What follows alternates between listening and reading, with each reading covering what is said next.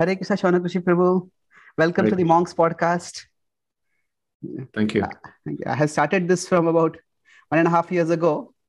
And so many devotees, right from Anuttama Prabhu, Garuda Prabhu, and others, they suggested that I invite you for the podcast.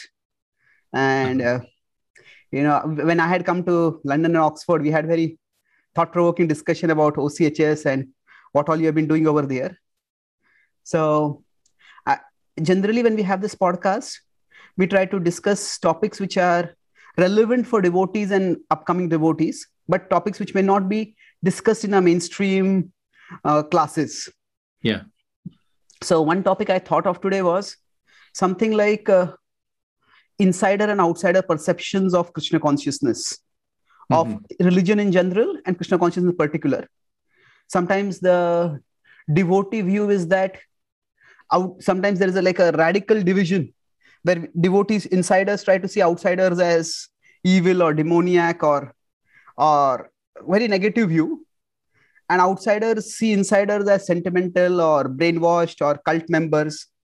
So there are these insider and outsider perceptions. So how we can reconcile them? Maybe we could discuss broadly on that topic today, if that's okay with you. Yes, yeah, thank you. Yes. So I remember during our meeting, when we had it in OCHS, that you had mentioned about how there was this professor you had hosted. And he had come to the temple and he said that something like being in the temple was a very challenging experience for him because he had been trained. This is a Christian, Professor Christian scholar. He said he had been trained to see Indians or Hindus or other religion people as not being connected with God at all. But he said he couldn't he couldn't deny the devotion that was there in the devotees in the morning program. So that is, we could say, an outsider changing their perception. So maybe can you tell about why you felt it was important for us to consider outsider perceptions and how that shaped your service of, say, pioneering OCHS and other things? Well, we can't live in this world without bumping into each other. So we all live on this planet together, and it's Krishna's planet, and we're all Krishna's servants, whether we admit to it or not. And even within our temples, within our communities, within our families, everyone is an individual. That's the spiritual conclusion. That's the essence of Vaishnava Vedanta. So Krishna says to Arjuna, "Natuevaham jatuna sam natvam nime janadipa." Never was there a time when I did not exist, nor you, nor all these kings here on this battlefield. We all exist eternally as individuals. So that's a very important assumption, philosophical assumption, as to how we see the world. So everyone we see is an individual. They're all making their own way to Krishna or to truth, to their idea of truth. And so in a temple, we're going to see Krishna on the altar, and our truth is Krishna. But I'm standing beside someone who's seeing a different Krishna, whose experience of Krishna is different. So everyone I see in the temple is different, and their perspective is different. And then I go to another temple, and they have a different guru and a different deity. It's not Sri Sri Radha Madhava, Sri Sri Madan Gopal. Who's Madan Gopal? Radha Madhava is God. Okay. And we haven't even gone into Christianity, Judaism, Islam, or atheism, or anything. Even just among ourselves, this is an issue. So insider, outsider, what does it mean? It's a kind of a bogus designation in one sense. That really? If you look at it from a philosophical perspective, it doesn't make sense. I understand when it makes sense, why it makes sense, but ultimately, no matter how we rationalize it, it really doesn't make sense. Okay, that's a very striking perspective. Now, I agree with our philosophical foundational understanding that we are all individuals. But at the same time, generally, the way Krishna consciousness is taught, there is understood that there has to be some kind of conformity, that we stop speculating and align ourselves with the authentic or authoritative understanding that is given in scriptures. So to what extent does the need for conformity that naturally comes with belonging to any tradition harmonize with or relate with the natural individuality that is innate to every person? So when we take this conceptual idea of individuality and bring this heavenly idea down to the earthly plane, then we hear, like Bhaktivinoda Thakur says, we should associate with like-minded devotees. So it's not, you can't just associate with anyone and everyone. Everyone's got different opinions. So common sense dictates that we associate it with like-minded people, and that will enthuse us and inspire us to go on our path. So we all club together and we raise a little flag and we fly our flag, and we're a little group of stamp collectors or devotees of Krishna or whatever it is, army officers. We've all got our little clubs, and we have to understand that's how human psychology works and human emotional need works. And also spirituality, it's the same principles. We need to club together because none of us exist as an individual. We just are individuals. But to exist, to flourish, we need the association of others. We need that emotional support. And ultimately, what we're looking for, all our acharyas say, is love. Now, all Bollywood films say the same thing, and all the fiction says the same thing, and all the music we hear says the same thing. So everyone is reaching out, looking for love, a very ill-defined term. But our acharyas are defining it. They're defining it in terms of individuality and the collective. And interestingly, this concept of spiritual individuality, when we talk about dharma, we always talk about others. Dharma is never about ourselves. So how do we act in the world? How does a spiritual individual act in the world? Out of concern for everybody else. So how to take care of others, how to sacrifice, the concept of ahimsa, the concept of seva. This is all about others. So once we're in the world... you're making a lot of important points, which I would like to just to clarify. I like what you said is that we don't simply...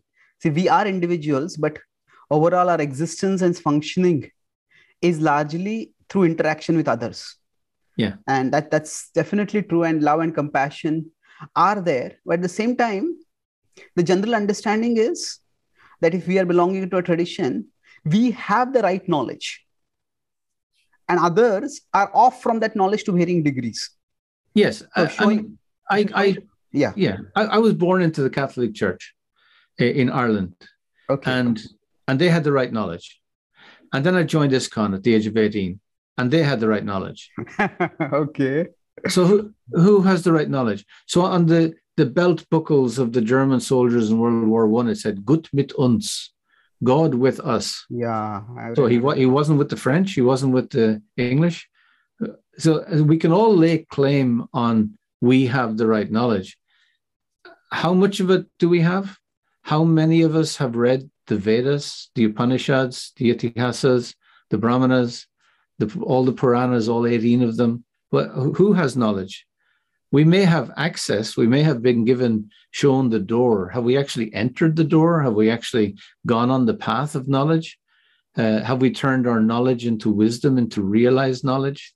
These are other questions that need to be answered too. So yes, I agree with this point. I'm sorry to interrupt you. Yes, we all have a long way to go toward realizing that knowledge. But the general understanding is that to realize that knowledge, it is we who have to practice our own sadhana and go deeper into our tradition. Why does it require openness to other tradition, exploring other traditions, or say exploring, because other traditions have understanding that may vary from different degrees. And nowadays, we could say many people don't belong to any tradition. They have the postmodern world where, but people have different understandings. So transform knowledge into realization, it is the Krishna conscious process itself that is enough. But when we start talking about outsider perspectives, then they challenge our traditional understanding of Krishna consciousness. So for example, one outsider perspective could be that the Vedas, Bhagavad-Gītā was spoken 5,000 years ago or about 2,000 years ago. The dating of scriptures could be there. The origin of scriptures could be there. Even the status of the divinity of Krishna or the divinity of Lord Chaitanya. So I don't want to go into specific issues over here. My point is that in general, I don't see how outsider perspectives, understanding outsider perspectives will actually transform knowledge into realization.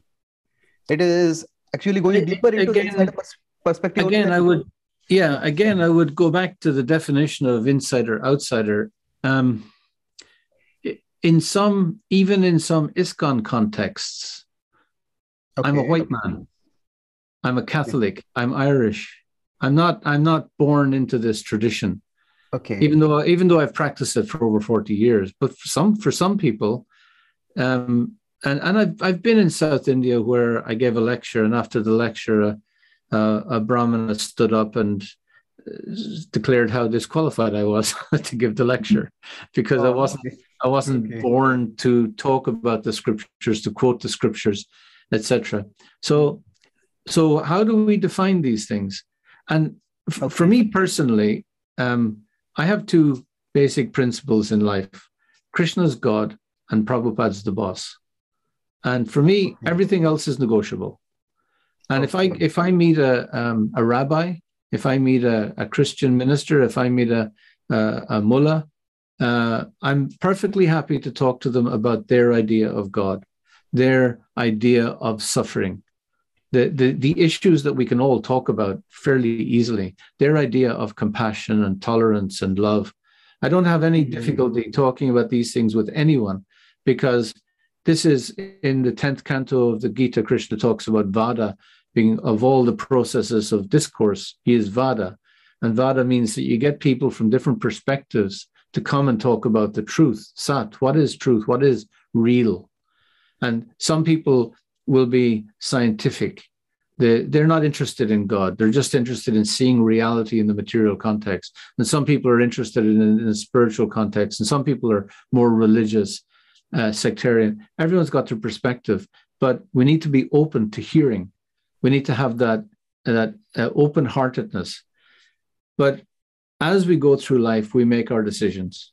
And for me, as I say, just personally, after meeting all these people, which I've gone out of my way to do, my principles are Krishna is God and Prabhupada's the boss.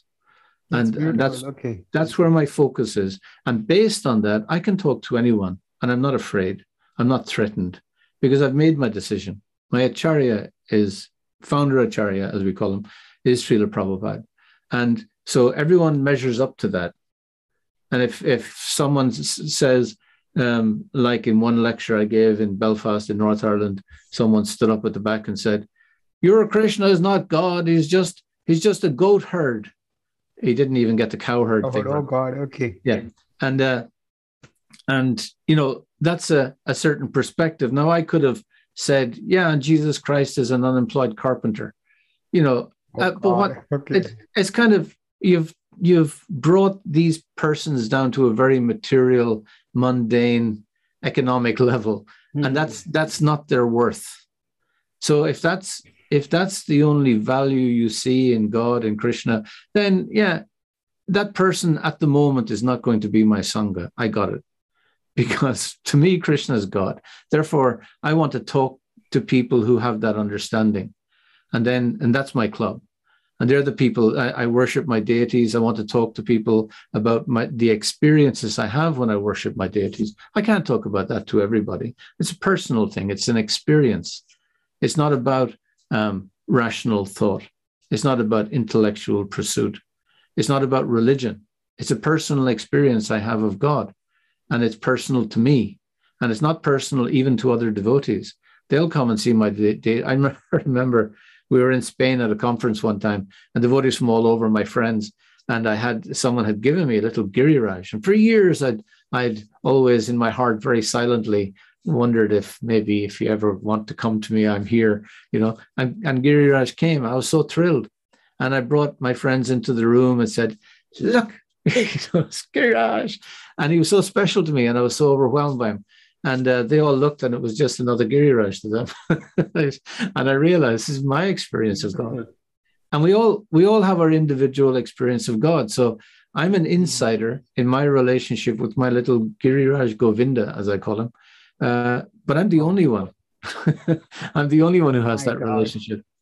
So now I understand what you're saying about the individual outsider, insider-outsider discussion being so problematic. Yeah. And ultimately, if you want to say the insider, you could reduce the insider to only an individual. Yes. And each of us could become almost like an island where, yes. And then what you said earlier, that we can't exist as islands like that. We are relational creatures. Yes. So now, another point, sorry, just to interrupt you, Chaitanya. Yeah. It's just to the reason why that Krishna's God, why Prabhupada is the boss for me. When Prabhupada gave his nectar devotion lectures in 1973 in Vrindavan, this is a series of lectures he gave on this text. And it's become quite famous. But one thing that caught me, I was a very young devotee and I was listening to these lectures. And he said, Suridam Sarvabhutanam, Krishna is your only friend. And he said, you may say that I am your friend, but he said, I may not be there at the time of death for you, but Krishna will be there. Krishna is your only friend. And I was so impressed because I'd heard of all kinds of gurus and swamis and yogis, but here was someone who was most definitely saying, don't worship me, worship Krishna. And there was such integrity in that. The integrity of his message was right there. He had disciples who he was conscious. He said, you may say that I am your friend. He was conscious of what they thought of him and how they elevated him, but he told them the truth. I was so impressed with that integrity. And that's why he's the boss for me. And that's the integrity, the character that I'm looking for in people. And that's not purely spiritual. That issue of character is an issue of dharma, of principle, that we decide to follow certain principles. And one of our principles, of course, is Krishna's God and Prabhupada's the boss. They're my principles. And then we have ahimsa, we have seva. There's certain things that we add to our life. And by adding them to our life becomes consciously constrained. So Prabhupada says, the sadhu is someone who is strict with himself, but liberal with everybody else, which means our spiritual sadhana is very individual. We adopt our principles. They're our principles. They're not everybody else's. And we know that. We've adopted them through association with sadhus, through association with devotees, through association with Krishna, through practices. And then we adopt these principles and someone else doesn't adopt these principles. And I remember we have our 4 regulative principles in ISKCON. I'm not talking about those principles. I remember one devotee saying, I only practice 3. And I said, oh, goodness. Well, and I was guessing which one was the one he wasn't practicing. And he said, yes, I practiced the 3, no meat, fish, and eggs. Oh, God. So we all have our principles. And they have to be individual to us because they define us. They define our integrity. There is so much that is stimulating thought in this and discussion in what you have said. So let's backtrack a little bit. And you see, the kind of understanding that you are giving of Krishna consciousness, at one level, it resonates with, you could say, both intuition and experience. Yeah, we are all individuals. And like you mentioned about earlier, about going to different ISKCON temples also. I have traveled, before the pandemic, I was traveling almost 9 months a year. And every temple is significantly different in its own way. Although we can say that as Krishna is God and Prabhupada is the boss. That's true. So now when you said that Prabhupada is the boss, you also said it not in the exclusivist sense that sometimes people say Jesus is the only way. That Prabhupada is the boss in the sense that Prabhupada is the person who is taking us to Krishna. And that, like, I won't be there, but Krishna will be there with you. So in that sense, I often, whenever I have to speak on interfaith, I use the metaphor of a mountain. Like we are at the bottom of the mountain and we have to go to the top of the mountain. Mm-hmm. Now there could be many paths up the mountain, but if we want to go up, we have to follow the path which we have taken. So in one sense, Prabhupada is showing us the path up the mountain, but there could be other paths up the mountain also. and we can connect with people from other traditions and other perspectives. And in one sense, going back to your earlier point about we being individuals, so it's almost like, although there is one path which we are taking, we could say one path is the Gaudiya Vaishnavas we are taking, but still within that path also, each one of us has our individual journey. Yes. And it's almost like we could say we are charting our own path within that broad path. Yes. Well, without doubt, we all have individual relationships with Krishna. And in the end, it's us and Krishna on our deathbed. It's us and Krishna, nobody else. Okay. And Krishna is not coming to say and say, here I am, and you're saying, I did everything I was told to do. That's not necessarily a personal relationship. We're being asked to develop an intimate relationship with Krishna. That means very personal. It's a personal understanding of Krishna, a personal dependence on Krishna, a personal emotional relationship with Krishna. And that's something we all have to do consciously. So it's not that we just follow these guidelines, these rules, these regulations, and then everything will be okay. That's religion, and that's very good, and that keeps us off the streets. But spirituality is more than that. Our relationship with Krishna is more than that. And all of that is very important, because we do live in society. Relationship is everything to us. In Gaudiya Vaishnavism, it's all about relationships. It's all about our relationship with Krishna and with our gurus, our older devotees, our sangha, with the world around us, our relationship with the environment, with all the animals, etc. They're all Krishna's servants. And the environment is Krishna's parkland. So our environmental policy is clear.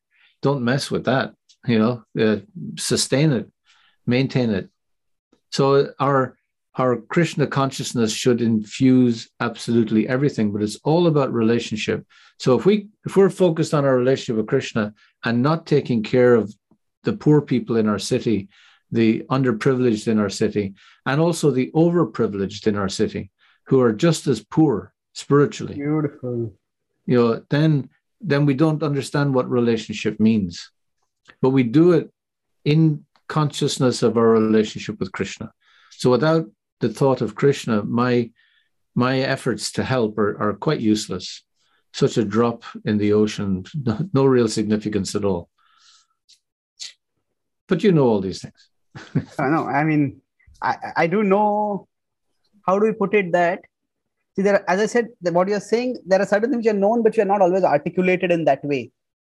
So just going backward. So in one sense, what you are saying is that compassion or a spiritual vision of others is not just about, say, transforming them into devotees. It is also about understanding their individuality and connecting with them as individuals. Yes, because then we have the possibility of sharing our Krishna consciousness with them. Bhakti means to share. The word means bhaj. It means to share.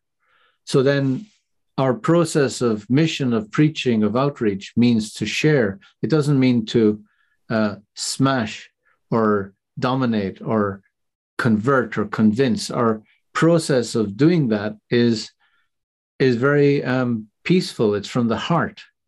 It's not even intellectual. The intellectual is a side of it, but the essence of it is a heart-to-heart exchange.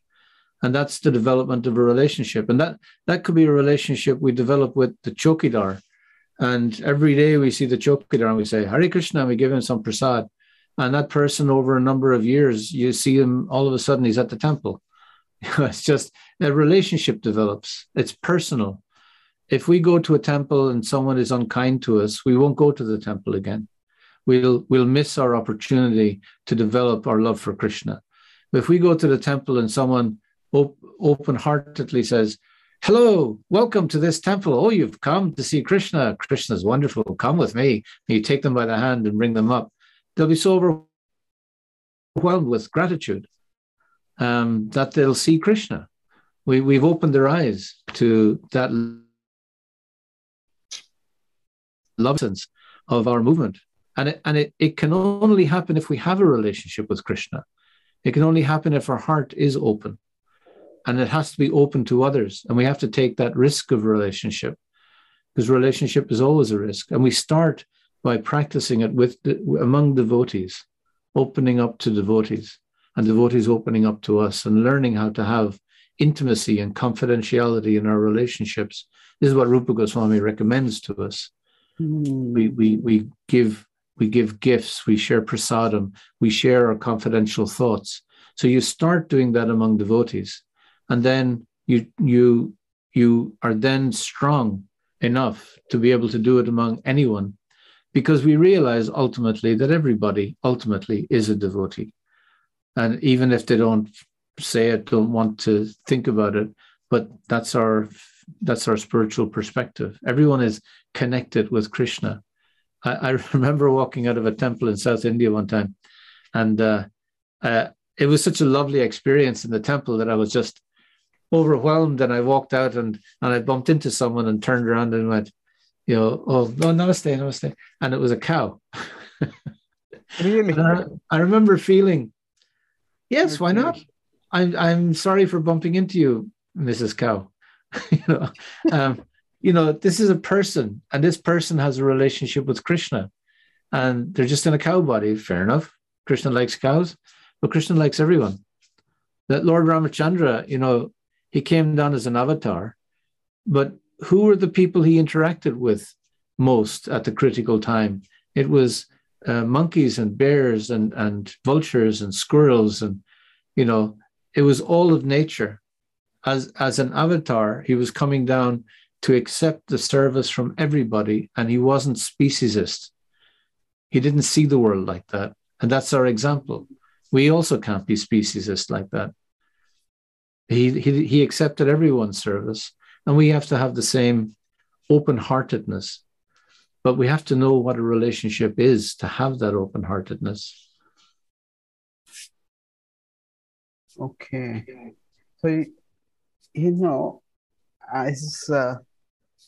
there are a lot of thoughts which I could reflect, but let me try to take it in one particular direction. That sometimes these podcasts, they go in, during the discussions, so many spontaneous points come up, which I feel are worth exploring. Then we may not necessarily stick to the original plan. So what you are saying is that there's an individual relationship with Krishna, and there's a subjective experience of Krishna. And to the extent we have our individual relationship with Krishna authentic, to that extent, we will actually be able to authentically share Krishna with others also. Otherwise, if we don't have a personal experience or individual relationship, then it will become more like a imposition, that this is the truth and this is what you have to accept. Yes. So, and in one sense, it's not either or, it's both and. So if where we're at is we don't have a developed relationship with Krishna, but we have some knowledge of Krishna, someone's told us about Krishna, and we're very fired up, then we'll want to share it. Well, don't stop that. So run out there and share it, and grab someone by the lapel and say, have you heard about Krishna? Krishna is great. Krishna is fantastic. Come to the temple and you'll see for yourself. There was a friend of mine. He was an alcoholic, and he used to come to the temple in Dublin many years ago, and he'd be on-off alcoholic. Well, alcoholic means on all the time, but he would be drinking, not drinking, trying to chant and be a devotee, and then he'd fall off the wagon. So, and he used to like to go out and do book distribution when he was in good consciousness. When he was in good consciousness, he'd come to the temple, he'd rise at 2:30 in the morning, and he'd chant all his rounds before Mangal Arti. And, he was really pucka. And then he started drinking again. So he was on O'Connell Bridge in Dublin one day, and this guy came along, and he was at the end of his cycle. So he was distributing books, but he was drunk. So this guy came along, and he said to him, take this book, take the book, take the book. Look, don't look at me. Don't look at me. I'm worthless. I'm a drunk. But this book will change your life. This book will help you. And the person took the book and was so touched with his honesty and his humility that he read the book and he became a devotee. So it's just, bhakti means the sincerity. It's not about the material circumstance. It's just the sincerity. So wherever we're at, however disqualified we are or discordant we are, we should make an effort to reach out to others, to reach out to ourselves by doing so, to advance ourselves. But we need to understand that the goal is to develop our relationship with Krishna. And as we develop that relationship, we have so much more to offer. We just need to understand that. No matter where we start, we should do something with the little enthusiasm we get initially. That's Krishna. And that confidence that this is a good thing, that's the essence of faith. And that faith gradually, as we develop our relationship, develops into trust. And that trust develops into love. That's just a gradual development of any relationship. Where it's not rocket science, it's common sense. Mm. So the same way we develop any relationship, we develop our relationship with Krishna. We do it consciously, we do it conscientiously, we do it devotionally, we do it consistently. So that every day we have an opportunity to start again, like the Brahmins in the Vedas, when they do their Vedic yajna, and every day they recreate the yoga pit. They don't use the same one. They recreate it because they're recreating the universe. That's what's happening. And they're recreating the universe every day, and everything starts again. And we have an opportunity to do the same in our spirituality, in our relationship with Krishna. So yesterday we might have got it right or wrong. Who knows? Generally we got it wrong. Let's bargain for that. But we have an opportunity to start again and make little incremental improvements. And every day we can succeed a little bit, just a little bit. It's not a failure that we failed 90% of the day. It's a success that we made 10% improvement, because that's not lost. The next day starts with the 10% in your bank account. So we have a great opportunity to develop our relationship with Krishna, but we have to take it seriously.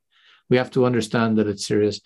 And therefore, the idea of relationship is very important to us. I can't come in front of the Lord and say, "Dear Lord, be merciful to me," and then go and kill a cow or a chicken or eat meat or something like that and not be merciful to them.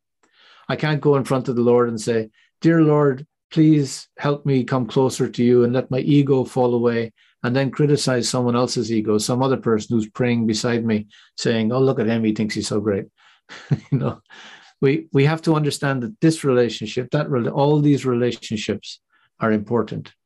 They're all related to Krishna. So I have to relate to them all with compassion. But I find my compassion, my love, in the little incremental development of my relationship with Krishna. And when I have that experience, then I have something to share. And I'm waiting for the day.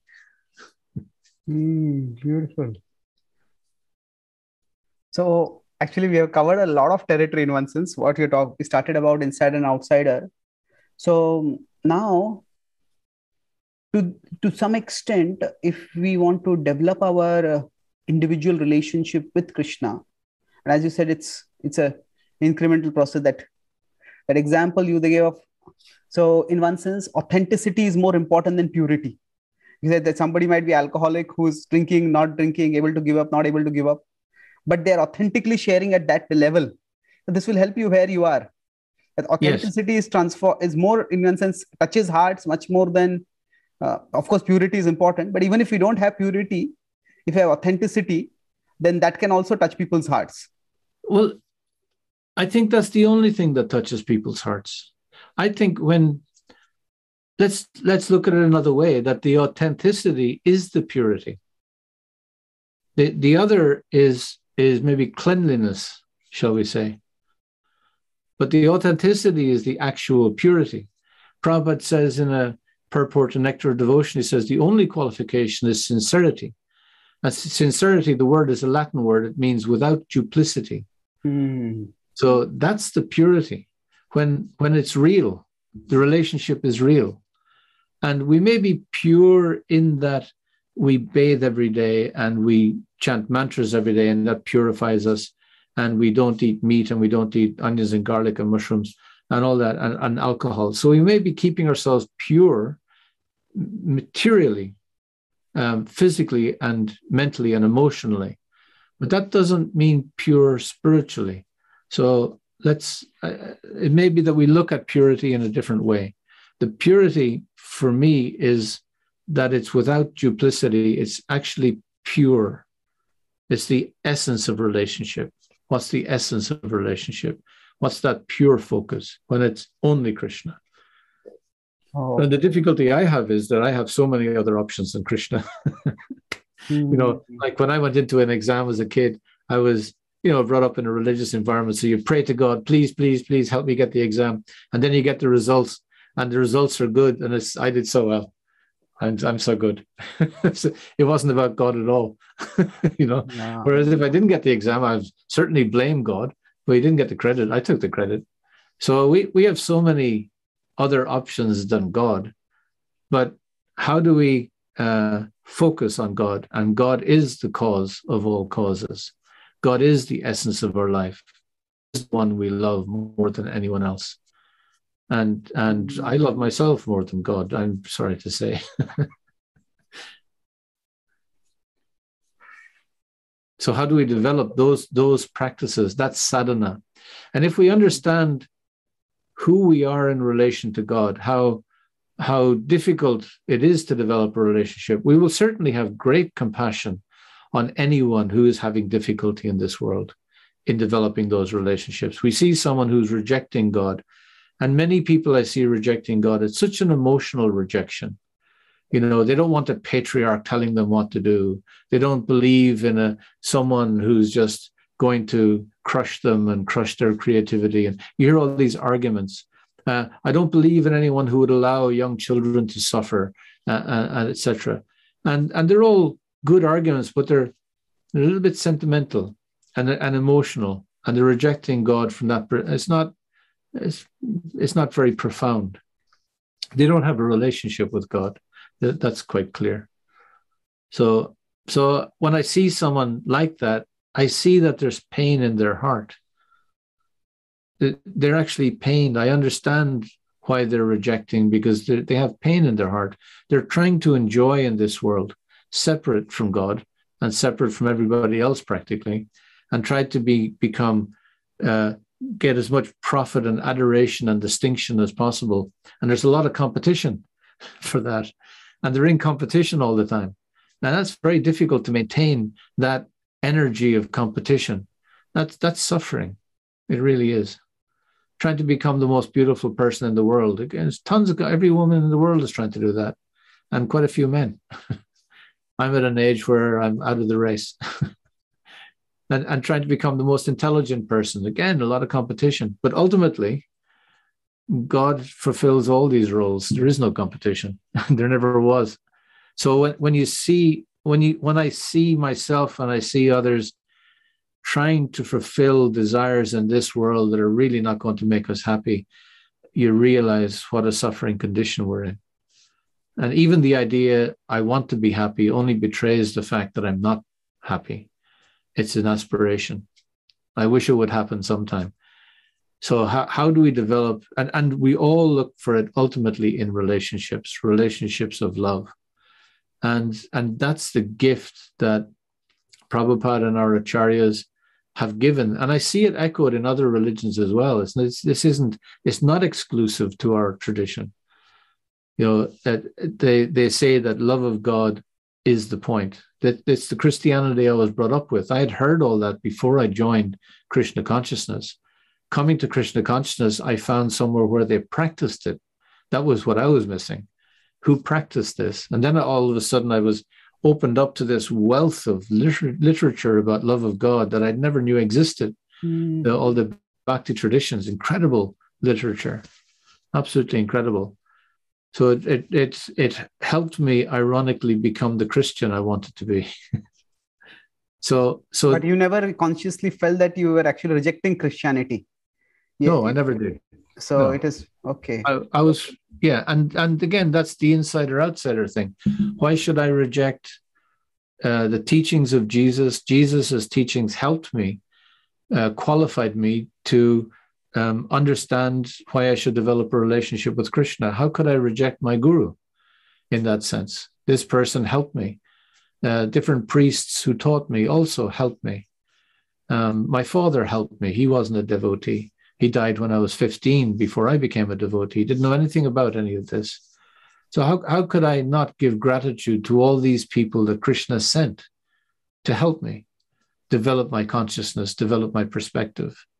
How could we do that? That's very ungrateful, very thoughtless, actually, lacking in generosity of any kind. So that's what relationship means, understanding that all these relationships all these people were sent by Krishna to help me, and then appreciate them for who they were and what part they played in our lives. So it's the insider-outsider thing is very difficult for me. It seems like a false dilemma. It's creating partisanship, party politics, sectarianism. It's not very helpful. It's not helpful in spiritual life, and I don't think it's helpful materially either. I understand why people do it, because if we don't have very strong faith, then it's very important that we make very strong declarations of faith. It's very important that we say, this is the only way. This is the only way you can see the world. This is the only way you can practice. This is the only truth. And that's all a bit bogus, because who am I to say what's the only truth? Krishna is the only truth. Krishna, by his will, because Krishna can do whatever he wants. He can come down and or just look at some atheist guy who never practiced any spiritual life and eats meat all day, every day, and drinks alcohol all day, every day, and he can just take them back to Godhead like that, if he wants. That's not part of my religion, but Krishna is not religious. Obvious, because he's a butter thief, isn't he? Not very religious. So Krishna can do whatever he wants. I have to allow that fact. So Krishna is the arbiter of truth, not me, not any religion, not any institution. Krishna. That's the essence of Krishna consciousness. Krishna is God, and that's what it means to be God. So Prabhupada started a movement based on the teachings of Rupa Goswami and Sanatana Goswami and Jiva Goswami, based on the inspiration of Lord Chaitanya. And yes, I'm with that. That's the revelation that opened things up for me and allowed me to practice. And that's how I gained access to Krishna in Vrindavan. Not even Krishna in Dwarka. Krishna in Vrindavan. That's the Krishna for me. That little blue boy. So I'm focused on him. And I realized that a lot of people don't get that. And that's fine by me. But I can help them appreciate different aspects of Krishna so that gradually they can come closer at their own pace, in their own time, by Krishna's will. So whatever I can do to help, I'm here. I'm Krishna's servant in that regards. But I can't say that there is only one way, because it doesn't make sense in our tradition, philosophically or theologically. It doesn't make any sense. Our Goswamis worked very closely with members of other traditions, borrowed from other traditions to advance Krishna consciousness. And we all need to work together in this world, this God-forsaken world. Prabhupada said in the light of the Bhagavad in the 1950s, when he wrote that book, he said the leaders of the world religions should come together to help the world.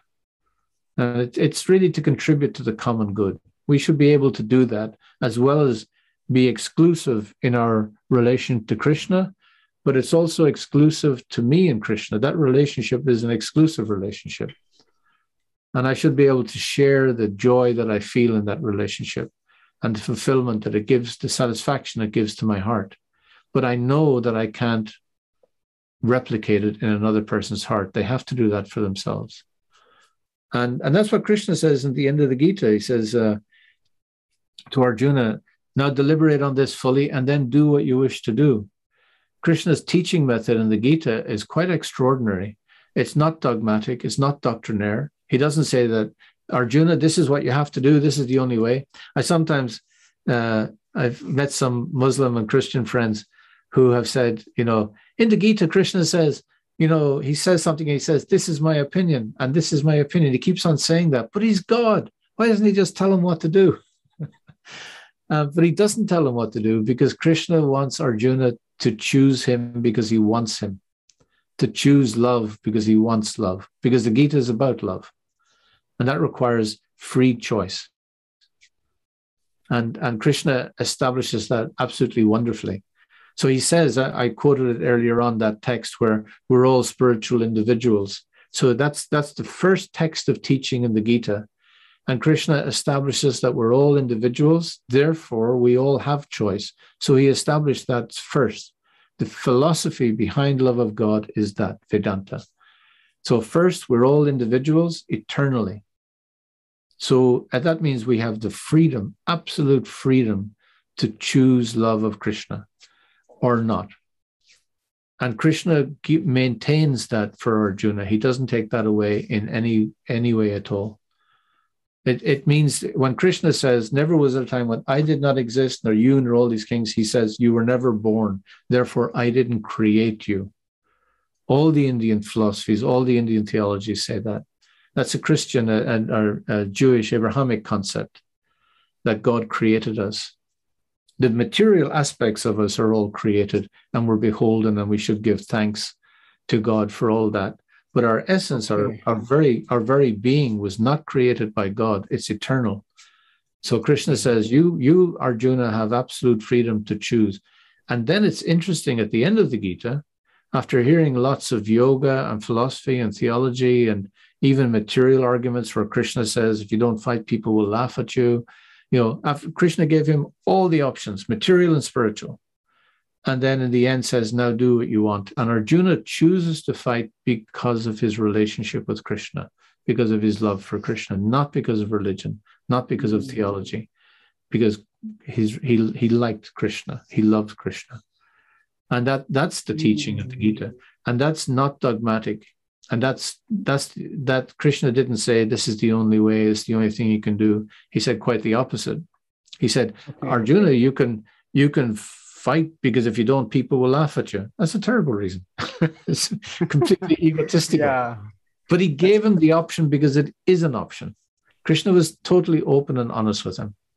Okay. And that's how we should preach. If we want to preach. I think you addressed the question which I was having. I really appreciate how you are showing at one sense, you are focusing on the individuality dimension of Krishna consciousness. And then simultaneously, you're also highlighting the universality of Krishna consciousness. Sometimes the individual and universal can sometimes be in contradiction. But the way you are explaining it is because we are individuals, and because our philosophy acknowledges centrally that we're individuals, that is what makes us a universal. So because we understand that every person is an individual. Earlier you talked about going beyond speciesism. So we acknowledge not just every human being, but every living being is an individual.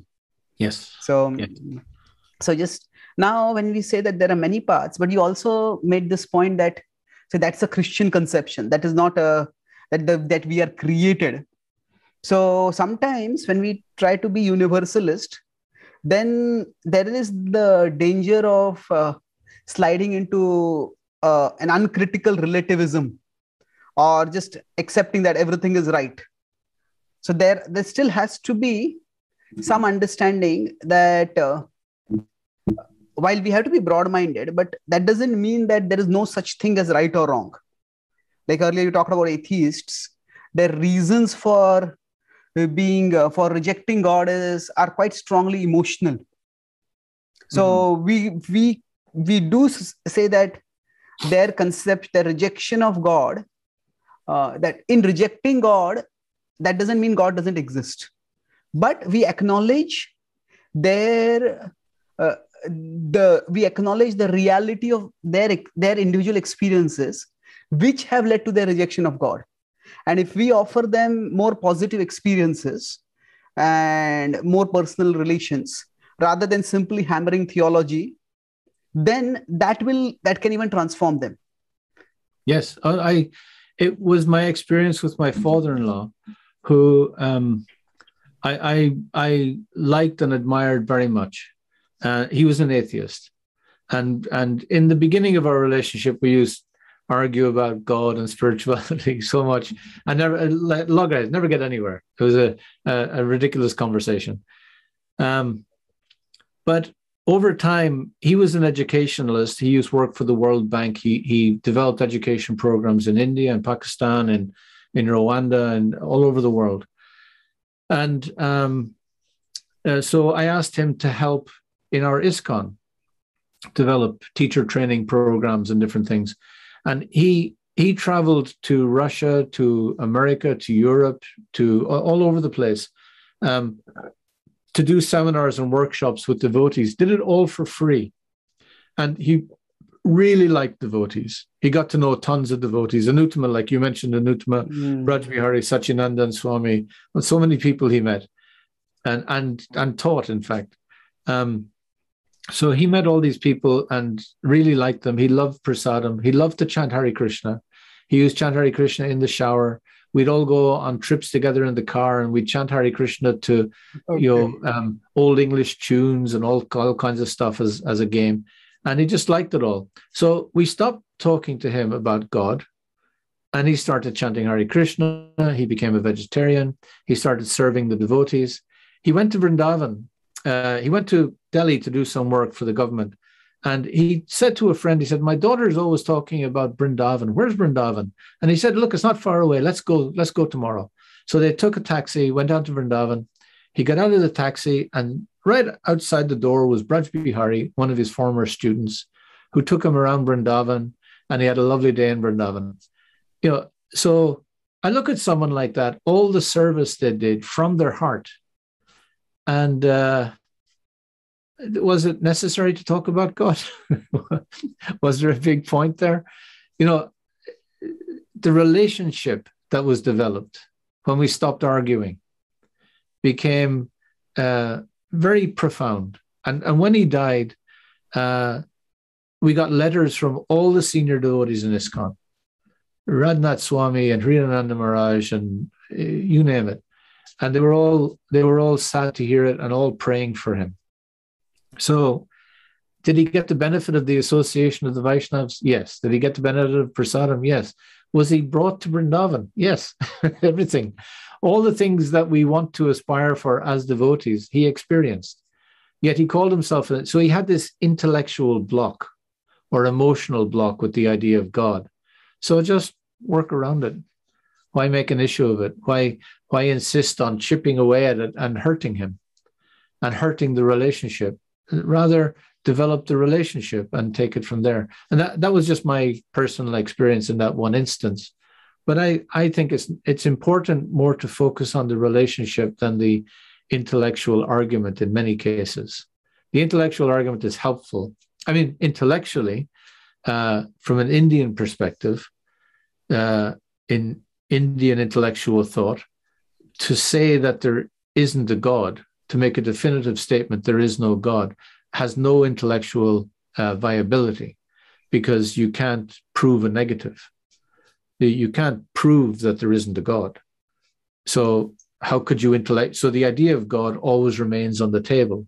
So a lot of the non-theistic, not atheistic, non-theistic philosophical traditions in Hinduism, like non-theistic Sankhya and Vaisheshika, etc., they don't talk about God, but they don't reject the idea of God. And even the Buddha himself didn't say there wasn't a God. He just refused to talk about God. He refused to talk about all these things. Because intellectually, it doesn't make sense to definitively say there isn't a God. And then the atheist can say, well, but you have to prove that there is a God. But if the basis of proof is is rational thought. If God is supra-rational, beyond rational thought, how could you use rational thought to prove something that's beyond it? That doesn't make sense either. So there's no onus on me to prove there is a God. I have my experience. That's it. That's all I need. So I understand intellectually, but sometimes there's no point even talking about it. It's better just to give someone prasadam and sit down and give them a hug. It's more effective in helping them understand Krishna than having a big row with them. That doesn't get us anywhere. So we have to use our intelligence and our emotional intelligence. You know, you mentioned about your father-in-law. The Rasmandal Prabhu has also been on the podcast, and when we're talking about teaching and the whole paradigm about skills, values, those things, he said that he learned a lot from the courses that your father-in-law taught. Yeah. And he was also a person who strongly suggested that we invite you. So now, if I understand right, what you're saying is that there is a role for rationality, and that's why we have a tradition where books are written and there are polemical arguments also. But we don't have to reduce our outreach to rational arguments alone. And sometimes outreach may require us to entirely bypass the polemical dimension entirely and just focus on developing a relationship. Well, it's kind of yes and no. My whole career in Oxford, of course, is based on the academic and the rational. Yes, bro. Actually, I was going to come to that, and maybe we could discuss that separately. So it's kind of I'm shooting myself in the foot here. No, but the fact is, truthfully, the essence is bhakti in our relationship with Krishna, because that's purely non-sectarian and non-partisan, and it means anyone can do it. Any child can do it.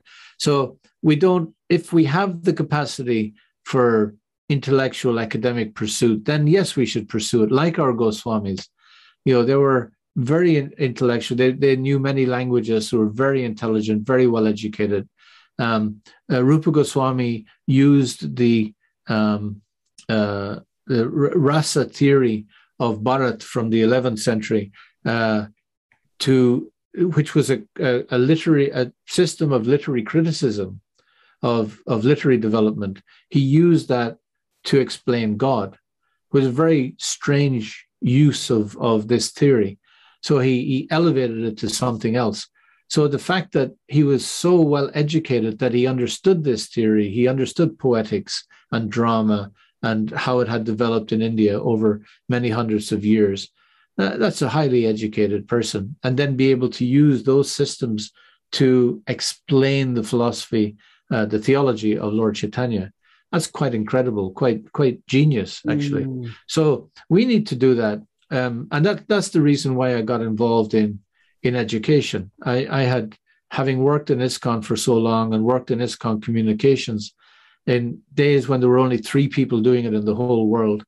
Just a minute. Sorry. I mean, I appreciate what the direction you're going in, but I felt that maybe since we have gone in one direction now, the OCHS we could discuss maybe in a separate podcast, because I would like to explore this relational dimension a little bit more. Yeah, I know that the rational dimension is very important, and we could discuss that also separately. But if you're okay with it, we can focus on the relational dimension a little bit more right now. Is that certainly okay? Okay. Certainly, yeah. Okay. Sorry to interrupt you. Anything to maintain my relationship with you. Okay. Yeah, I think so. So that our tradition has vibrant, you could say, vibrant intellectual basis. There's no doubt for that. And Prabhupada also did talk about, he would take sometimes the devil's advocate, and he would have rational arguments. Many of his morning walks are featuring that quite prominently. So that definitely is acknowledged. But the point I was making is that sometimes we reduce a person to simply their beliefs. And then we say that belief is wrong. Therefore, the only way I can interact with this person is to correct their wrong conceptions. But instead of doing that, instead of reducing our interaction with the person to simply a rash argument or on rational basis, we can broaden our interactions. And as we interact with people, then we develop a relationship with them, which could involve various dimensions. And then the rational aspect may be addressed appropriately. And sometimes it may not need to be addressed so much also. Yeah. So, Yeah. No, I totally agree. That's a very good point. It goes back to what I said earlier, and you had quoted it, that something comes from more a Christian Abrahamic kind of Jewish Islamic perspective, and also a Greek philosophical perspective. These things go together, and that's how Western intellectual thought has developed. It accepts certain assumptions, and it's interesting for me to observe how these assumptions are now kind of globally accepted through film and music and novels, and also through social media. So I for instance, I saw the senior people in India, they text, someone significant passes away, and they write R.I.P. Resquiescant in pace, rest in peace. Well, this is a Christian idea that when you die, you're dead. You're finished. Rest in peace. You're in the ground. Over. But of course, from a Hindu point of view, the person who's died is a Hindu, and they're going to take birth again, possibly. So there's no peace involved in that. It's going to be a squealing little baby, and their body's going to be burned. So there's no resting in peace there. So we kind of accept practices in our global context. We're accepting things a little uncritically. And I think that becomes the case when it comes to religious assumptions as well. So you use the word belief, and we talk about the word belief, but of course in Indian context, in a Vaishnav context, belief has no significance at all. Belief is very poor measure of anything. I may believe there's an elephant behind me, but you can see that there isn't. My belief is kind of doesn't matter one way or the other. The Indian context is based on knowledge, and further realized knowledge. So that's why knowledge is emphasized. It's not about belief, it's about knowledge. It means there is no elephant. Done. So it's not about belief. Knowledge is important. And what's also very important, and maybe more important, is sadhana. So how can you tell anything about a person? If they're knowledgeable in what their knowledge is, and you can have a conversation and test that. But if you ask them what their sadhana is, you can tell an awful lot about a person, a lot more than asking them what their belief is. So again, back into an Indian context, if I'm in Gujarat and I talk to someone in Tamil Nadu about their belief, and they tell me in Gujarati that their guru is Akita Lokesh Rasamalai Vishnu Swami, I don't know who they're talking about. And his philosophy is called Rasamalai Ananda. I don't know what that is. Maybe it's something to do with a Bengali sweet. I don't know. So, it's so different. The talk about belief doesn't mean anything. But if I say, what's your sadhana? And you tell me, I rise at 4 a.m. I do meditation for 2 hours. I chant japa. I say prayer. I'm a vegetarian. I serve other people. Well, I don't care what religion you call yourself. I know who you are. You're an interesting person I should talk to. Now, I can go to a Cistercian Christian monk, and I know Cistercian Christian monks, and they get up at 3 o'clock in the morning and they say prayer for 2 hours, and they're vegetarian, and they shave their heads and they wear robes. So what's the intrinsic difference? And you can say, well, they're not bhaktas, but they are bhaktas, because the prayer they say for 2 hours every day is not fruitive. It's actually just glorification. They know that you don't ask God for anything. You worship God, you praise God, you love God. So what's the so I know the quality of the person. Now, if someone says, I'm a Vaishnav, I say, what do you do? I get up at 12, I have a cigarette, have a beer, I watch some television, 10 o'clock in the evening, I'll go out and go clubbing, and I'll go to bed at 4 o'clock in the morning when the other guy's getting up. I also know that person. They may call themselves what they want. Their belief is not relevant. Their sadhana is relevant. Their practice. That tells me their character. That tells me an awful lot about them. Mm. So then who do I relate to? Yeah. Who do I call a devotee? When they say that we should have a relationship with Krishna, with the devotees of Krishna, with the innocent people, and we should ignore the demoniac. But who are the devotees? Are the devotees the ones who are the people with the best sadhana? And where are they to be found? And I might find them in the Nimbarka tradition. I might find them in some Gaudiya Math. I might find them in the Pushti Marg. I might find them in the Sri Vaishnavas. I might find some of them as Shaiva Bhaktas. Might find some Christians who I find inspiring. They may not know about Krishna in Vrindavan, so they can't give me that inspiration, but they can inspire me to think more deeply about my relationship with God. So, for instance, the Christian example I gave of the monk. So there was a monk, Brother Owen de Bratton, an Irish monk that I knew. He was an old man when I knew him, well-known scholar, and he practiced like that. And we used to have lovely conversations. And he was an old man. I was a very young man, and he was very encouraging to me. Always very kind and compassionate and open-minded. And he encouraged me in my spiritual life. And it challenged me to see if he's doing all these things, and I was a brahmachari at the time, I was doing all the same things, getting up early in the morning, chanting for 2 hours, vegetarian, all the same in terms of sadhana. So my challenge was, what's special about my tradition? What's the different thing? I had to look much more deeply into my tradition to see, well, why am I practicing this then? And I found something. I found Krishna in Vrindavan. This idea of Vrindavan Krishna, this is unique. No one has an idea of God like this. So his association helped me tremendously. And I'm ever thankful to him, even though he's, Christian, and he's misguided, and he's the wrong religion and all that kind of stuff. But I didn't experience that. And there were other monks that I wouldn't have spent 5 minutes with. Just, they had nothing to offer me. But this was a rare soul.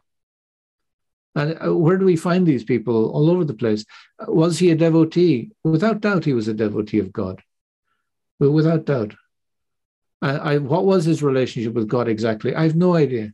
I have no qualification to understand that. But he inspired me, he enthused me, he challenged me, he helped me understand my relationship with God. And that goes back to the story we started with. You told the story about my friend who came and had the experience, the challenging experience. Don't mind, or you want to complete this thought, then I have a lot to... Yeah, please go ahead. No, please go ahead. You. Okay, so the idea that our practice matters more than simply what we believe or we claim to believe, or even what we think we believe, that is something which is very significant. And in one sense, I was thinking that when in the 17th chapter of the Bhagavad-Gītā, Arjuna talks about the gray zone between the black and the white. The black and white in the 16th chapter, the divine and demoniac natures. But then he asks the question, what about those who don't follow scripture, but they have some kind of faith? And when in answering that question, Krishna entirely focuses on behavioral characteristics. What they eat, what kind of austerities they do, what kind of sacrifices they give. It's broadly how they are functioning in the world. So Krishna is really not talking so much about what intellectual conception of the ultimate reality a particular person has. He's talking about how they are functioning in the world. So that's just to echo the point which you mentioned. So yeah, totally. When you see a good person, like my father-in-law, the atheist, but he was a very good person. He was very moral, very honest. He was ironically, he was a much more religious person than I ever was. He took these things very seriously. I was always a bit flippant about things, but I had great admiration for him, for his principles. He declared his principles and he followed them very strictly. It's very inspiring to see people like that. The fact that he's an atheist is kind of beside the point. It's not the big issue. I didn't associate with him on that level. I wasn't influenced by his atheism in any way. But when you find someone who practices well, and you have to respect them. And that goes the other way. When they see a devotee who is also very principled, then they will respect them. And that becomes the basis of our interaction in society, because we live in society. We are individuals, we can be universalists, and then the next part of it is, how do we integrate in the world? So we have to integrate, and we have to bring our principles with us and not compromise our principles. And that doesn't mean that everyone else has to practice our principles. That just means we have to practice them. The psychiatrist Adler, I think in 1946, he said, it's easier to fight for our principles than to practice them. So we'll get all up and, these principles are the most important principles in the world. Everyone should practice these principles. It's easier to say all that and do all that and be aggressive and get out there and color everyone than actually practice them seriously.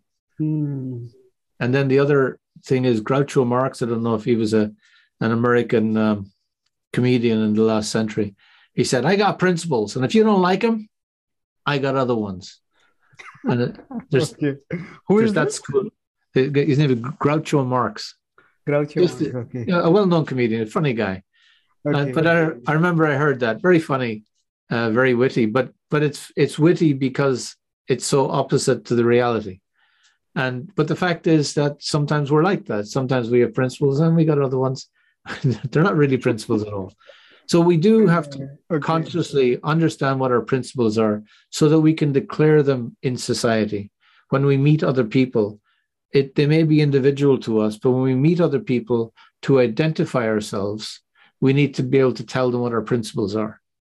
Yeah. And then once we've done that, we have to be seen to practice them, or at least to be making an honest attempt, at least to try.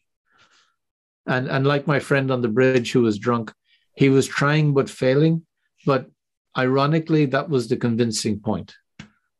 So we have to try at least and be seen to try. That is, but we do have to first identify what our principles are. And as I said, I've identified 2 principles for myself, and they lead to other things and other practices without doubt. So the 4 regulative principles we talk about in ISKCON, they're very important for, as I say again, keeping us off the streets. Prabhupada says by following those principles, you distinguish yourself from animals. So we've decided to be human beings by following it. So I'm talking about more foundational principles, maybe. The concept of the... Yeah. Sorry? If I understand right, what you are saying is that there are... You earlier talked about that I have principles and I have other principles. Sometimes we see this even in, sometimes devotees may also unconsciously do that based on convenience, say for this purpose, I'll quote this principle, and for that purpose, I'll quote that principle. Yeah. And we can all quote from, if we just learn enough scripture, we can at any time quote a scripture verse to support whatever we want to do also. Yeah. So then that can also be problematic. Oh, yes. Yeah. But that means that we become untrustworthy. That's what it means. So if someone is acting like that, I can't take them seriously about anything. So this Machiavellian idea, this idea that the end justifies the means, that we can use anything and manipulate it any way at any time. Again, the word I've used consistently in this discussion is bogus. It's really bogus. It's self-defeating. It has nothing to do with integrity. It has nothing to do with sincerity, non-duplicity. It is essentially duplicitous. So it means the end justifies the means, whatever to make it Krishna conscious, whatever that someone becomes a devotee, whatever that I can make some money, whatever. And if there are no principles behind it, then you're untrustworthy. And that's an absolute disaster for a spiritual organization or for a spiritual person. Disaster, huh? It's a strong word. Yeah. Oh, it's a disaster. Absolutely. If we chop and change principles like that for convenience, it means that we haven't thought about the subject seriously. And we're misrepresenting our acharyas very profoundly. And we're misrepresenting Krishna very profoundly. And you know, the funny thing, of course, is that Krishna himself is a rascal. He tells lies. You know, he tells his mother he didn't eat the clay, but it's all around his mouth. You know, he stole the butter and gave it away to the monkeys. He's a terrible rascal. So we worship a rascal, but that doesn't mean that we be rascals. We're not Krishna. Krishna is there in the picture. We see the pictures of Krishna eating the butter with a little smile on his face, looking at us.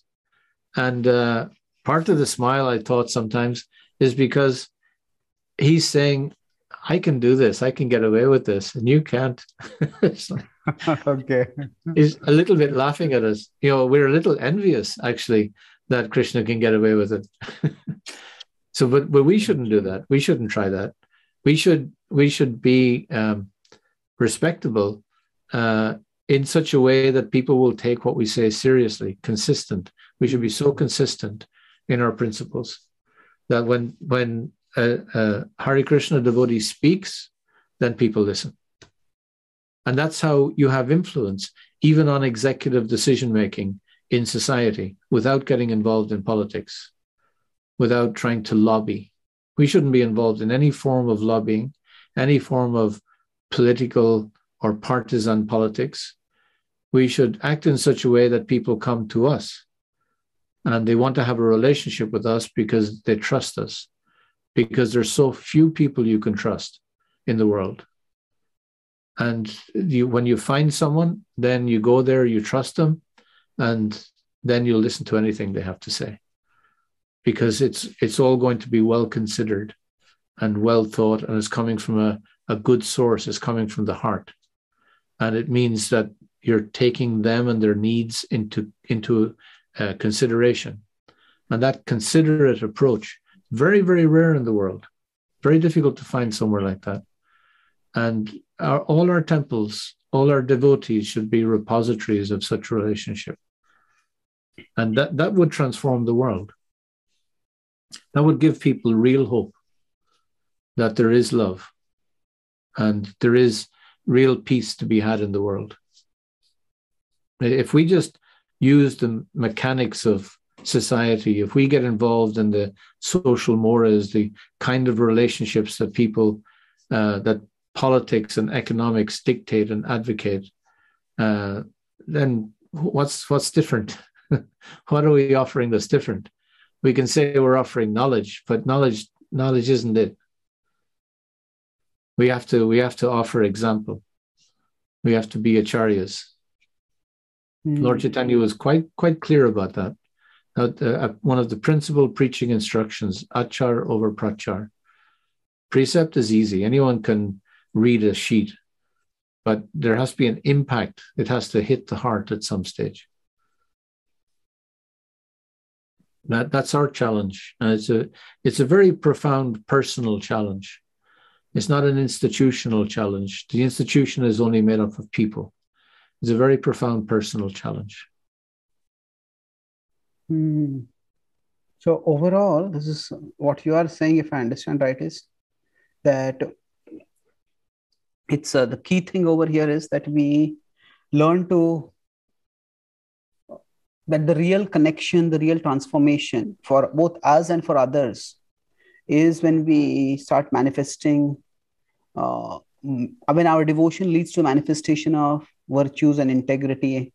And that way we develop authentic relationship with others. So now, if we go back to one of the earlier points that you mentioned about, you said that there were some monks from the Christian tradition from whom you could learn a lot, and others you would not have felt similarly that you could learn much from them. And the difference, you said, that is based primarily on recognizing how they are living, and that is what makes a key difference. So isn't there some level that that beliefs or I know the word belief is not so much there in our tradition, broadly speaking, but still, there is sadhya and there is sadhan. So in some ways, you are talking a lot about sadhan. And what are the means we are using? That what are the things that we are practicing? And which is, of course, important. But sadhya itself is not unimportant. Sadhya, or how we are living, or what is our conception of ultimate reality, that also has its importance. We can't just absolutely, and that's our faith. And in our tradition, every single person on the planet is a person of faith, because we all have faith that when I get up this morning, I'm going to be happy. The possibility is there. Otherwise, why would we get up? The scientist is getting up and saying, I have faith today that my experiment will go well. I have faith that by this process, I'll do something good for the world. Everyone is a person of faith. We're all projecting into something, and we all have a relationship with some process that we take seriously. So in that wide context, that universal understanding that everyone, Shraddha means where we put our heart. And there's so many words in Sanskrit for faith, and they all have different meanings, but Shraddhas say a very basic one. But where we put our heart, we all put our heart somewhere. We all put our faith into something. So I'm going to associate with people who have faith in God. And I'll find them, when I go to a Christian monastery, I'll find someone there. And some others, their faith isn't very developed. Now, the only reason why I can't learn from them is my ego, because I categorize them and put them into a box, So it's another form of kind of just ego, basically. But there's also people in the ISKCON temple that I'm going to do the same with, because the way their faith is developed is not enthusing me in any way. And their idea of faith, and this is the idea of Kanishta, Madhyam, Uttam in our tradition, the stages of development of faith. It's a very, very interesting paradigm. You can put it on any tradition. It doesn't only work just for Vaishnavas. You put it on any tradition. It's a very interesting way of looking at things. But we have people who have weak faith, people who have strong faith, and people who live in love. It's just even beyond the idea of faith. It's gone somewhere else. So we have to be effective preachers, we have to get to the Madhyam stage. We have to go beyond the Kanishta stage, just the stage where we don't know very much, but we're willing to run around and hit people over the head with a book and say, read, take. And then they hit us over the head because that's their stage as well, in their religion. And they shout at a megaphone at us and all that. And that's all very good, and that's helpful. But to be really effective, you have to be at this Madhyam stage. And I met such people of other religions that they were people of real faith in God, very, very strong faith in God. They weren't people that I had to convert in any way. They were people who were already converted. They already understood God, had a relationship with God, talked about love of God, had dedicated their lives to God, and had practiced for longer than I had practiced.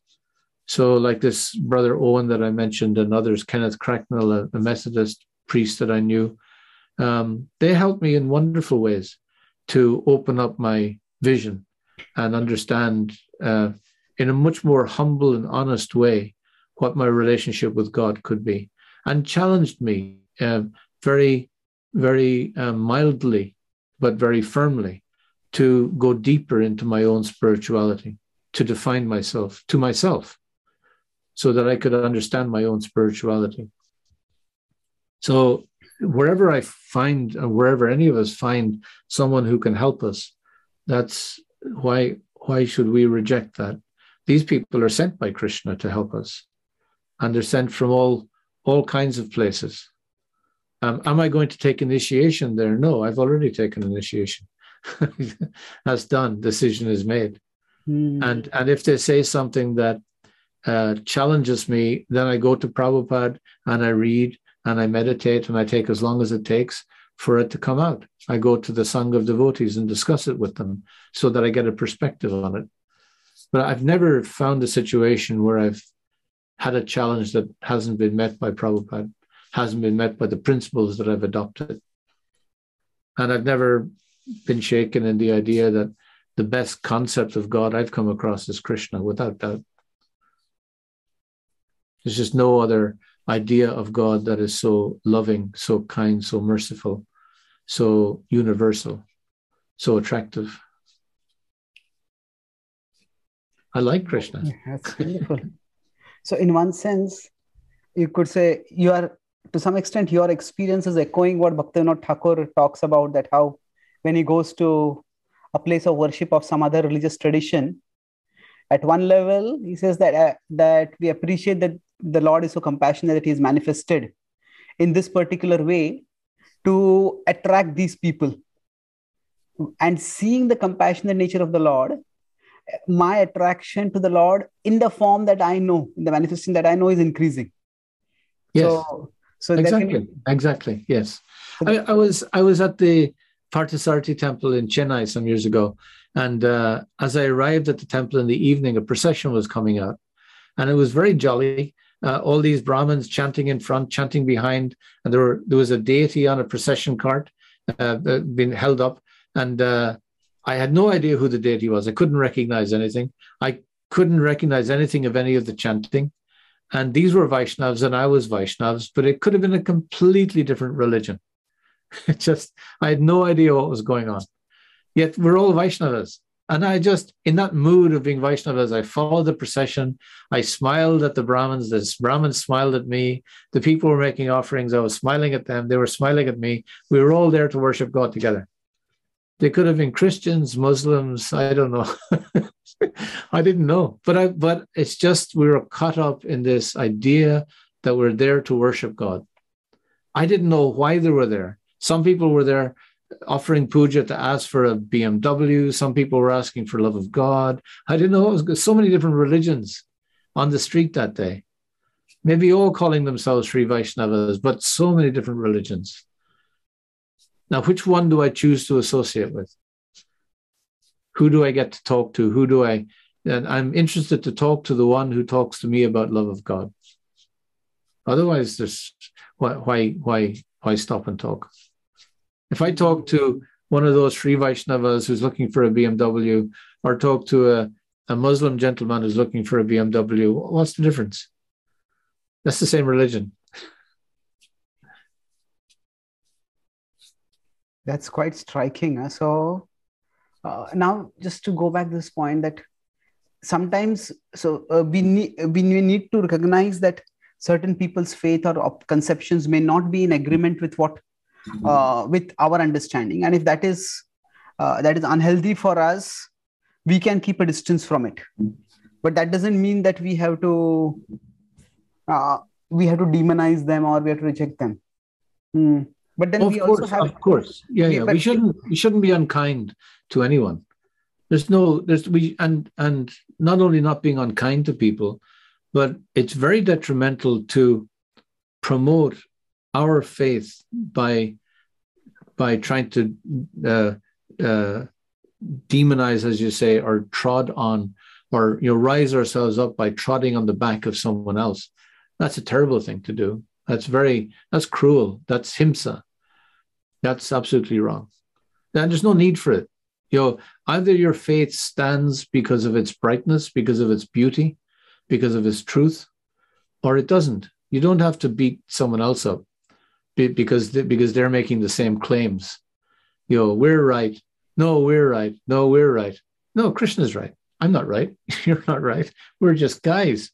We're just guys on the street trying to help other people, but I can't say I'm right or my tradition is right. I don't know. I just have this wonderful experience and Krishna's right. And that's something that we can say with a heart and a half. And the other thing we say is because our faith is weak.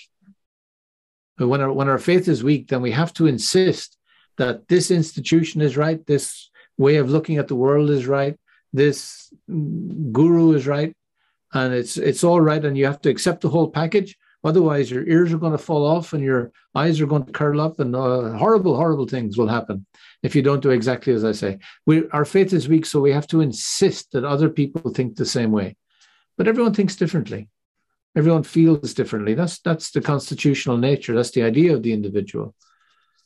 So Why do I accept this guru? Why do I accept Prabhupada? Because of his integrity, because of his spirituality. It's there for everyone to see. Am I willing to share that with people? Absolutely. He's my inspiration in everything that I've done. He's the person I want to see with a smile on his face at the end of it all. So do I have a guru? Absolutely. Who doesn't have a teacher? How can you not have a teacher? That's very arrogant to go through life and say that I didn't need a teacher. Ridiculous. We're all dependent on, we all read books and get inspiration from other people. And, is there an idea of God? Crystal clear. For me, Krishna and Vrindavan. No difficulty. And I'll share that with anyone and everyone. But I won't insist that my way is the only way, because my way is my way. And then I'll insist that the other person consider your way. Take Krishna into account when you have that consideration, but consider making Krishna your way.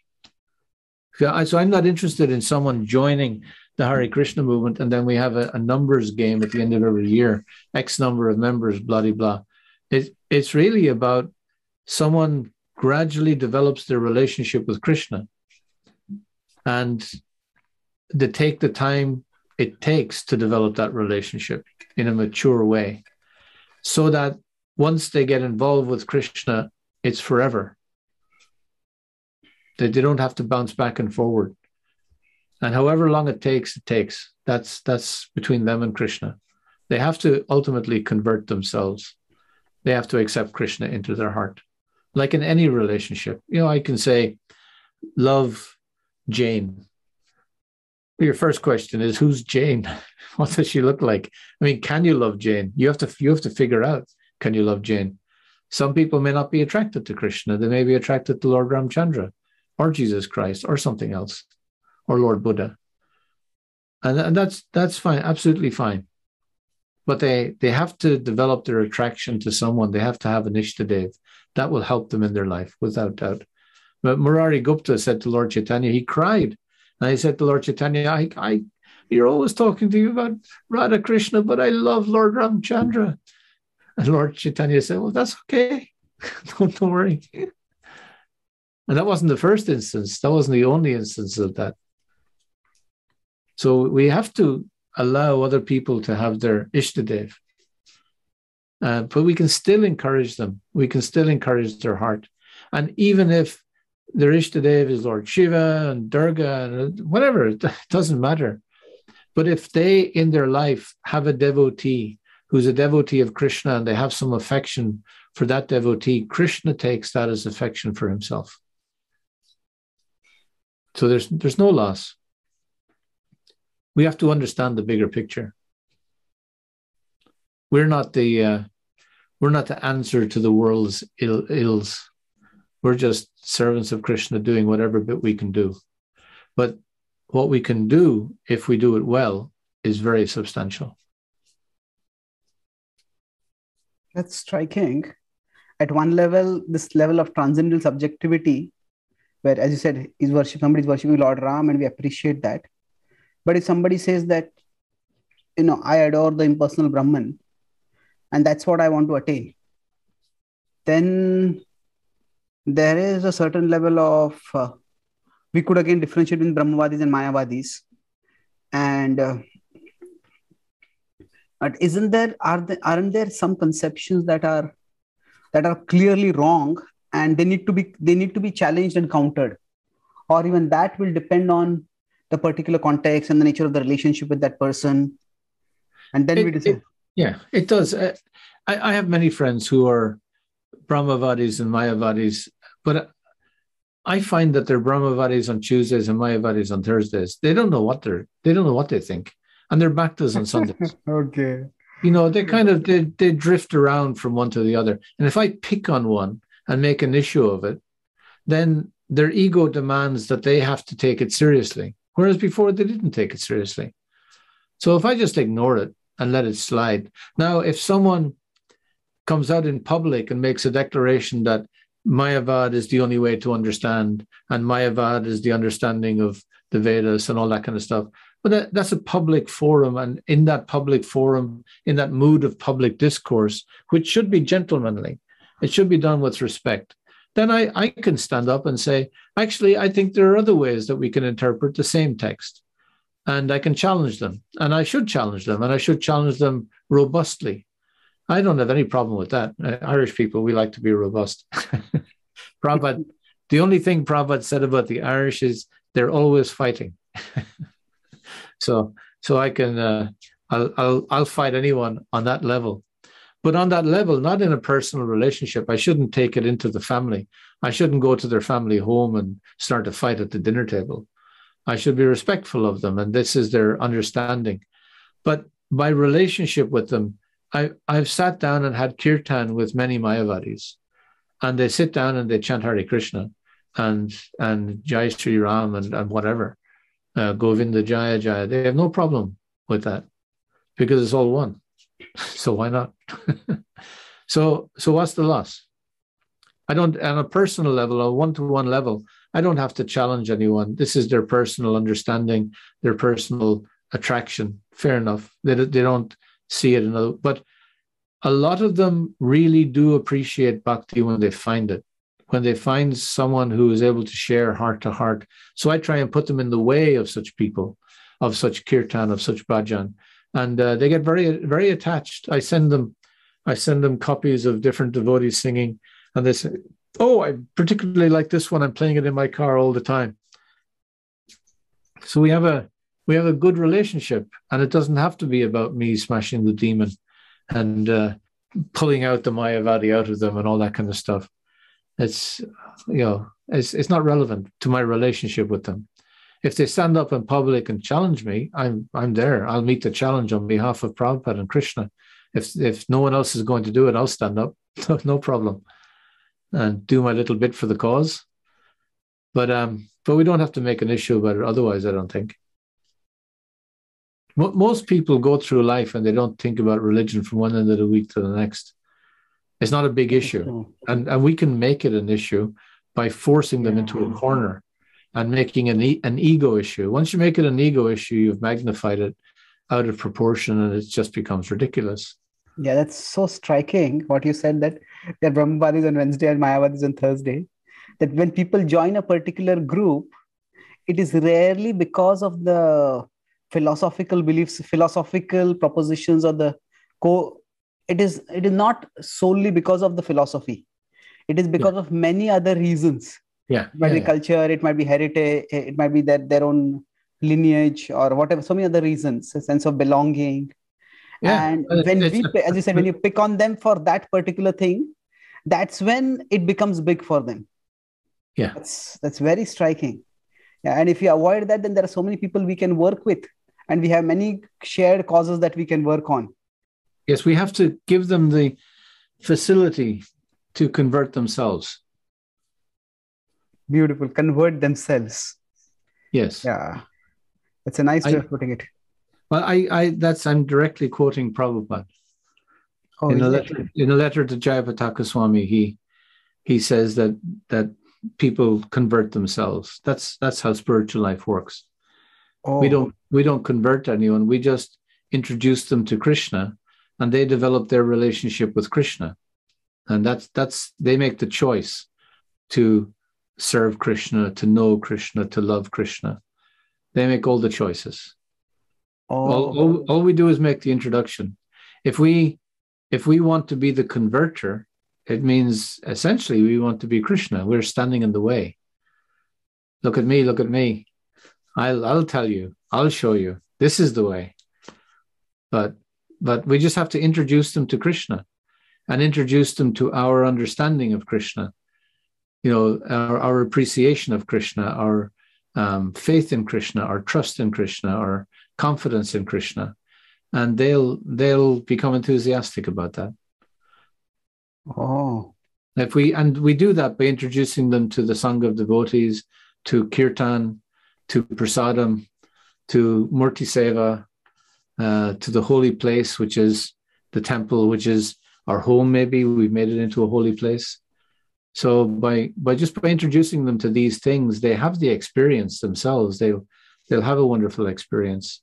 They'll come to the community of devotees, and they'll understand this. These are lovely people, And when they have that experience, they convert themselves. That's amazing. So in one sense, we are not denying the role of that. In one sense, if we are talking about, we are a preaching mission, and we have to, it is our mandate, we could say, to share Krishna consciousness with others. But the way in which we do it can vary radically. Oh, yes. We're redefining preaching and conversion, these concepts, very radically. These ideas have kind of Protestant Christian connotations. When we think of them in those ways. And early devotees thought of them in those ways and practiced them in those ways. But we have to, as we grow as a society, we have to redefine these terms according to Vaishnava principles, Gaudiya Vaishnava understanding. And when we do, then it becomes wonderful. That's why we need temples. That's why we need the Murti Seva. That's why we need the community of devotees. That's why we need the Kirtan. And there's all kinds of facilities and management and finance that we need to create this facility for devotees. So that's all there. That's all part of the mission. But the spirit behind it is the most important thing. It's quite profound, and it is a radical redefinition of these terms, very much on our own terms. And in a sense, you often hear people saying Hindus don't preach, don't convert. But Hindus have always done that. Hindus have always shared knowledge. That's been the basis of everything in Hinduism, sharing knowledge. People coming and teaching gurus and mats and temples and having the spiritual experience. We've always done that. And people have always transformed. There's so many stories of Valmiki being a hunter and then becoming a great devotee. There's all these stories of transformation. This is what the whole tradition has always been about. But it's how it happens is interesting. Everyone makes they're confronted with the circumstance, and then they make a decision and a choice. It's very personal and very individual, and it's really tailored for their circumstance. Krishna arranges it like that. It's very interesting when you ask any devotee, how did you join? It's always a wonderful conversation to have. It's the two questions that are most meaningful for me spiritually with devotees is, how did you join and why do you stay? They're why the most. Do you stay? Okay, that's not that common a question, I don't know how many. That's a very profound question, and that's when you see the person's spirituality, because we go through so many tests, and ISKCON, like any institution, like any community of people, is complex. It's one reason why I always thought impersonalism is so attractive, because you don't have to deal with people. Dealing with people is just so difficult. But when you've realized that complexity and you meet people who are supposed to be pure and not pure and all these complexities, then why do you stay? Why do you stay in such an institution with such a mission? And that I always find very enlightening and very heartening. It's always very interesting. But everyone's story is so individual. It's tailor-made. Krishna just made the suit for them. Okay. I really, probably we could have I'm one of the editors of Back to Godhead. So we have often articles on how I came to Krishna consciousness. I don't think what makes me stay in Krishna consciousness is an often discussed topic. But if we discuss it, it really gets us. Because we all have had reasons to leave. And right now also at each moment we can come up with so many reasons for leaving. Oh yeah. And it's not a back to Godhead question. It's a very intimate conversation. It needs to be very frank and honest. You need to have a real relationship with someone to be able to ask the question and for the person to be able to answer honestly, because you have to admit to so many faults in the institution and faults in our practice and our understanding. So it's not so easy to encourage people to do. And it's like, the propaganda element is join ISKCON, chant and be happy. But, I meet people who are really not very happy at all, and they're still chanting. That's true. It's almost like we say there are these romantic movies which show all the struggles and then they lived happily ever after. Yeah. So the happily ever after is not really a happily ever after. So we in our movement could have a devotional version of, you went through all these challenges, struggles, and then you came to ISKCON, and then we lived happily ever after. Yeah. So after that also, it's not that we are not happier. Definitely we can say we have a greater meaning, greater purpose in our life, greater joy in our life. But still there are challenges also. No, we still stub our toe. Our parents still die. All the challenges that anyone has in life, we have. The only question is, how do we respond? I was talking to a devotee yesterday, friend of mine, and he lost his mother. Mother's was in her 90s, so you'd expect her to die sometime, of course, but still, it struck this devotee very, very hard, because grief is grief, whether you're a devotee or not a devotee. Now, how do you deal with it? That's what our challenge is always. So the why do you stay thing, in spite of the fact that the propaganda value is important. It's important to get the message out there, but the practice is very individual, and it's a practice of a lifetime, maybe more than one lifetime. But we're in for the long term, and we have to understand that things don't change overnight if we don't change overnight.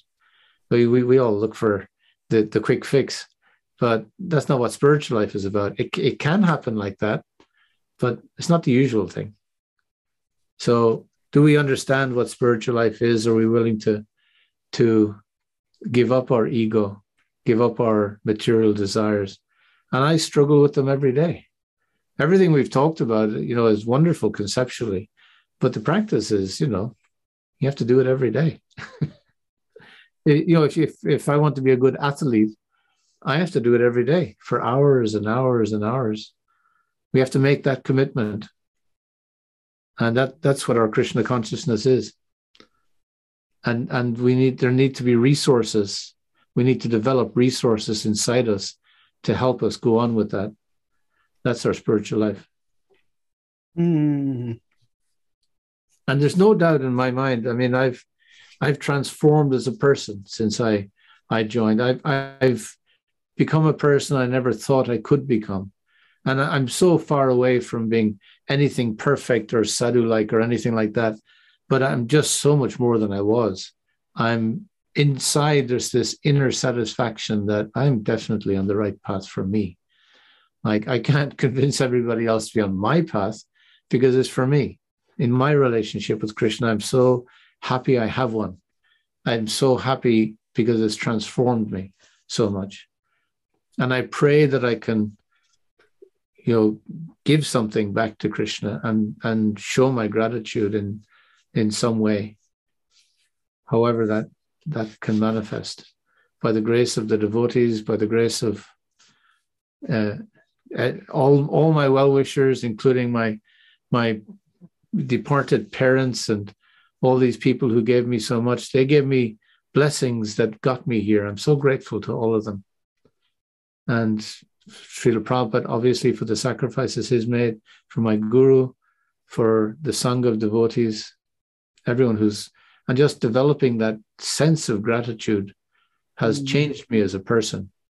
I spent most of my life being ungrateful, unthoughtful, not even realizing who I should be grateful to or why I should be grateful. And it makes such a difference to understand how many people have given me blessings to get where I am. I really am a very much a work in progress. We all are. And if we're honest with ourselves, then we can sorry to interrupt you, that the fact that we are works in progress, that is something which I don't think any devotee will deny. But at the same time, acknowledging that I am a work in progress and I am having flaws, and translating it into action in terms of being, say, respectful and tolerant towards others, especially those from other traditions or those with differing belief systems or practices. That is something which doesn't happen. The way because you've spoken in this context, we talk about Trunadapi Sunichena, that's the foundational teaching of Lord Chaitanya. But often when we are interacting with people of other faiths or people with conceptions that we consider wrong, that humility hardly ever comes out. What comes out is more as a self-righteousness or presumptuousness. That may be intentional, that may not be intentional. But in one sense, extending the ambit of our humility to not just... So we can also say that because I am flawed, it could be that my conception of the ultimate reality may not also be perfect. And the way I am presenting that ultimate reality to the other person may also not be perfect. And that's why I needn't approach with such a sense of, certainty of my own rightness. Yes. So it's somehow that is not thought about so much humility in that direction. And one of the things that it struck me after maybe we'll just wind up with this. And what you spoke today echoed with so many things which I have experienced. Initially, in the first few years of my spiritual life, I thought preaching meant giving classes and answering questions, which is important. But over a period of time, I started realizing that I learn a lot about what to speak and how to speak by hearing from my audiences. That, okay, this is what they're understanding, this is where they're coming from. I needed to do it, especially when I started traveling outside India. But before that also, I had got a sense of this. But once I started traveling outside India, I realized that even devotees are so almost incredibly or inconceivably diverse in where they are coming from, how they think. They are Krishna conscious, and they are following the two cardinal things which you said about Krishna and Prabhupada, but still they are incredibly diverse. And if I am to actually interact with them properly, I have to broaden my conceptions of Krishna consciousness. And that comes by having that attitude of hearing and learning, even from those to whom we may have the service of teaching them. But even then, from them also we have to hear and learn. Yeah. So that's amazing. Yeah. So generally, at the end of the podcast, I try to summarize what we had discussed. So if you have a few minutes, I can do that. Or if you would like to add some concluding words right now, you could add that and then I can summarize. How would you like to go? Concluding words like Hare Krishna? Okay. Let me summarize that. Maybe you'll be able to get... So today, I think the broad topic we discussed on was the centrality of developing relationships and sharing Krishna consciousness. Not only sharing, but also relishing Krishna consciousness. We started with the point of insider and outsider, but you mentioned that how you could say that is a very artificial differentiation, because even within ISKCON, different centers, different gurus, different devotees have significantly different ways of practicing Krishna consciousness. So the ultimate insider would be the individual itself. And so if we are to connect with others, that is just because we live in the world. So we are interacting with people from different backgrounds, different persuasions, and different devotees also. So we have to understand others' perspective. So in that sense, we could say everybody, even our devotee, is an outsider for us, because we have our individual experience of Krishna, and other devotees have their individual experience of Krishna. The different devotees in different temples may have relationship with their particular deities. So from that perspective, you also talked about your father-in-law, how he was an atheist, but you appreciate him as a person. And there was without preaching, just by interaction with devotees, he started appreciating devotees. And so the idea is that when we are connecting with people, our purpose is not so much to convert anyone. Every tradition will claim that we know the truth and we have the truth. But the point is, it is how we live the truth that is going to attract and truly transform others. And that is actually going to transform us also. So authenticity in one sense is the ultimate purity. That if we are at our level and we speak according to what has worked for us and we share that, then that is what will attract others. With respect to other religious traditions, how depending on what a person is practicing, we can learn from others. So what a person is practicing defines them far more than what somebody is believing. Now, this doesn't mean that you explained how from the Bhagavad-Gita's perspective, Krishna gives multiple levels of reasons for Arjuna to engage in war. But there is a hierarchy of reasons, and the higher the reason, the better. Krishna, but the point overall is that Krishna is not saying this is the way and others are going to go to hell. Don't follow the way. So Krishna's approach is very inclusive. Now, this doesn't mean that we become sentimental and say all paths are right, but it is rather we try to look at the right in whatever path a person is following, instead of simply rejecting their path is wrong because their beliefs or their intellectual conceptions are opposite from ours, are different from ours. We see what is good in theirs and we connect with them at that level. And he said, even for people from other conceptions, like a person who might be dismissed as a Mayavadi may actually not be a Mayavadi.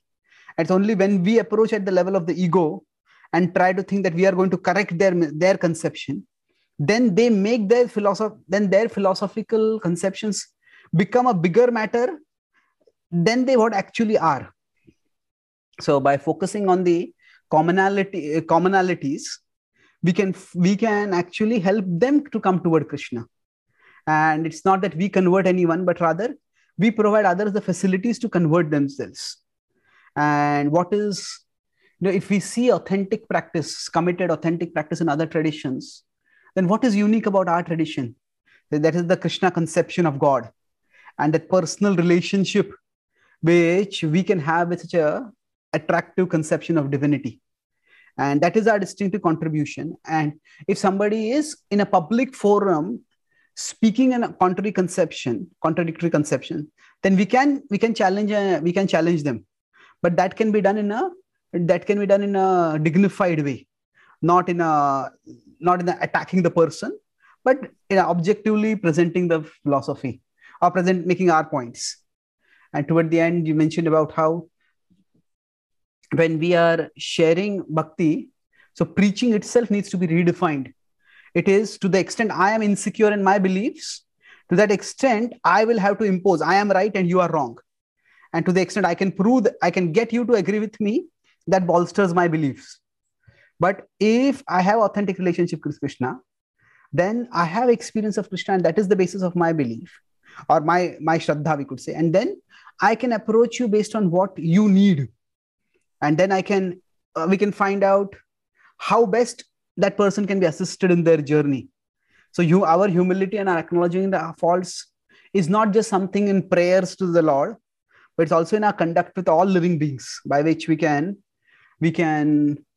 see how we can be of service to them. So you talked about Kanishta, Madhyama, Uttama, and Uttama means Madhyama means we do make distinctions, but those distinctions are more from how we can serve, how we can connect. They are not from a position of placing ourselves in a holier than thou attitude. So that way, when we reconceptualize actually our preaching, then we can truly benefit the world. So anything you would like to add, Prabhu? Oh, very nice. Thank you. Thank you very much, Prabhu. It's been an amazing podcast, and I look forward to having a future discussions again with you sometime soon. By Krishna's grace. Thank you, Chaitanya Prabhu. Thank you very much. Hare Krishna. Hare Krishna.